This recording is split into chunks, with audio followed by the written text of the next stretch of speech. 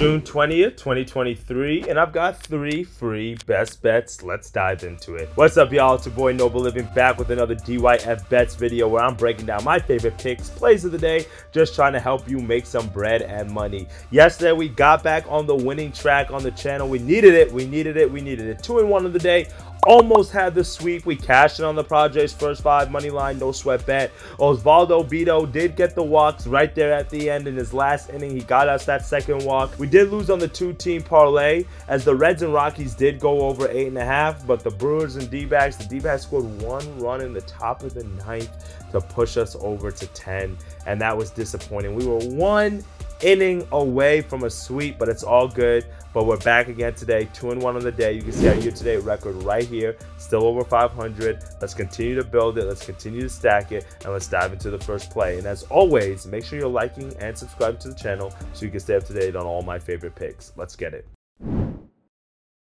So for my first best bet of the day, I'm looking at the Yankees, and I'm going to the first 5 money line on this one, and I've got -124 on FanDuel. And in this matchup, we've got Garrett Cole on the mound, their ace, and he's pitching against George Kirby, one of the best pitchers for the Mariners. And Cole, he's truthfully been in really great form. 7-1 in the year, 2.75 ERA, and over his last 3 starts, he went 6 innings in each of those matchups. He faced the Mets, he faced the Red Sox, and the Dodgers. So 2 to 3 really decent offenses there. And he gave up 4 hits, 1 earned run against the Mets, 7 hits and 2 earned runs against the Red Sox. And then against the Dodgers, he gave up 4 hits and 1 earned run. So you can see that type of form. He's not giving up a ton of runs, and because of that, I love to see that. He's still striking out a good amount of batters, and that's what I really love to see. Now on the other side, we have got George Kirby, who's on the mound for the Mariners, 6-5 in the year, 3.24 ERA. He just has not been as consistent as Cole, even though he still has been strong.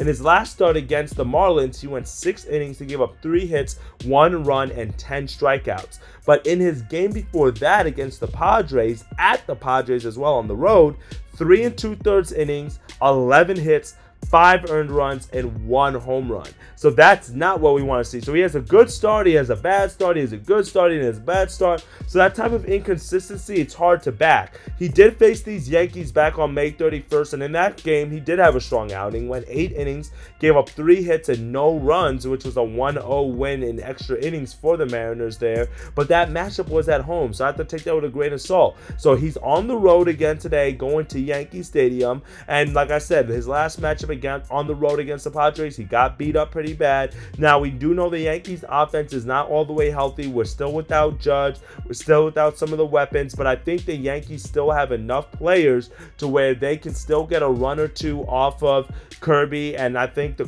form that Cole has been in is too good to overpass. And then when you keep in mind that the Mariners are one of the top strikeout teams in all of baseball, they're second to last in the majors in terms of strikeouts per game, so they strike out a ton. You got Garrett Cole, who's a big strikeout pitcher. This matchup favors the Yankees, especially in the first 5. We know that Kirby can give up a few runs. I think Cole is the better pitcher with more consistency here. So give me Garrett Cole and the Yankees first 5 money line as my first best bet of the day, as I think we're getting pretty good value on it. For my second best bet of the day, I'm headed to a no-run first inning. I'm going with a Nerfy on this one. I'm going to the Rangers and the White Sox. I've seen -120 on BetMGM on this one. Again, shop around your book to find the best odds and value.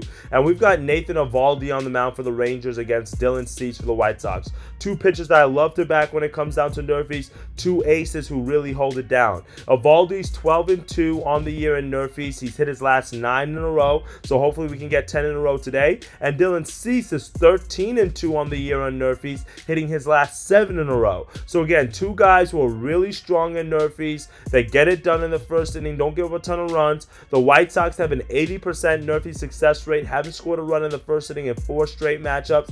The Rangers are a little bit stronger in the first inning, only a 72% Nerfy success rate, including scoring 1 in the first inning in their last matchup. But like I said, I like Dylan Cease, I like Nathan Eovaldi, 2 really strong pitchers who hold it down. Offenses I kind of get going a little bit later. So all we need is 6 outs. Let's sweat it. for our second best bet and our nerfy of the day. And for our third and final best bet, I'm going to the Phillies plus a half run on the first 5 run line. The best odds I've seen are plus 100 on bet 365. I've seen some minus 105, maybe minus 110. I like that as well. I wouldn't play it any higher than minus 125 though. We have a good pitching matchup that I really am excited to watch because I think this one could go either way. We've got Spencer Strider on the mound for the Braves against Ranger Suarez, who's going for the Phillies. Now Spencer Strider, he's had a pretty rocky year, and I think this is the matchup where we have a tale of 2 pitchers, one who's in really good form and one who has not been in the best of form. Now Ranger Suarez, he's been the pitcher, surprisingly or not. If you look at just the record, Spencer Strider is 7-2, Ranger Suarez is 1-2, but Spencer Strider has a 4.12 ERA while Ranger Suarez is a 3.82 ERA. Now when you just look at that, you'll probably be like, well, maybe Strider's the better pitcher here, but truthfully, Suarez has been in the better form. Over his last 4 starts, he's faced the D-backs, the Dodgers, the Nats, and the Mets.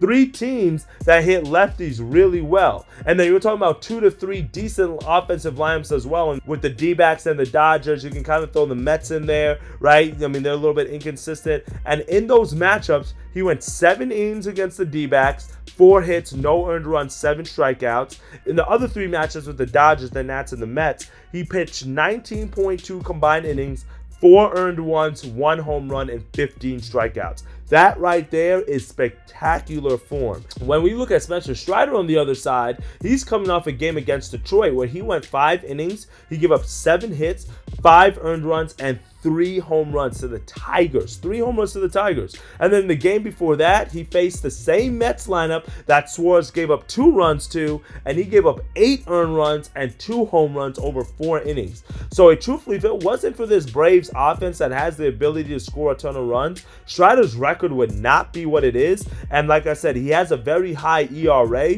despite that 7-2 record, and those home run numbers are very concerning to me, especially when you look at a lineup like the Phillies, who have been hitting the ball a lot better. Their offenses have been getting good, especially as they've been getting healthy. And you've got guys like Schwarber, Castellanos, Harper. Any of these guys can turn on a ball at any time and really knock one out of the park or 2. I just don't really like the form that Strider is in, and I think that Suarez, the left-handed pitcher, is in much better form at home, and we're getting a half a run in the first 5 at plus 100 value. I love that here. And all I need is a tie or the Phillies to be in the lead, but I'll take a 0-0 or 1-1, 2-2 tie, and we still cash in on this one. I think that's really good value. So give me the pitcher that's in better form with the offense that's been heating up as well, and I think that we can be able to exploit the fact that the Braves have not been hitting left-handed pitchers as well, and I think Suarez in the form that he's in is much better than Strider. He might give up a home run or 2, so you might want to look into a home run prop is in there as well. You can't beat the value that we're getting on this one as my last and final best bet of the day. Well, that's it for me today, my friends. 3 picks that I really like. It's been a little second since we've swept the board, so hopefully we can turn that juju around. I'm looking to get the ball rolling this month of June. I'm going to do a smaller challenge during the month of June inside the Telegram group, so make sure you're joining the group. The link is in the bio. Besides the picks that I'm putting out, I'm going to probably start with maybe like a $100 bankroll just so I can start getting back into a rhythm and heat up a little bit and see how quickly we can stack this thing up, maybe to 1,000 or maybe to like 5,000 or something. I haven't decided just yet how much we're going to try to get it to, but I do want to start small because baseball has been a little bit rough over the last few months, and there's nothing better than starting with a small bankroll to get yourself locked in and focused. And if you're trying to be a part of that challenge and stay up to date on some of the picks that I'm taking inside that challenge, make sure you're clicking the link in the bio and joining the Telegram group, and make sure you're dropping a like on this video as well. It really helps with the algorithm and pushing the channel further. I appreciate all the support. Let's continue to make some money, dictate your fate, and let's get after it. I'll see y'all tomorrow. Later, guys.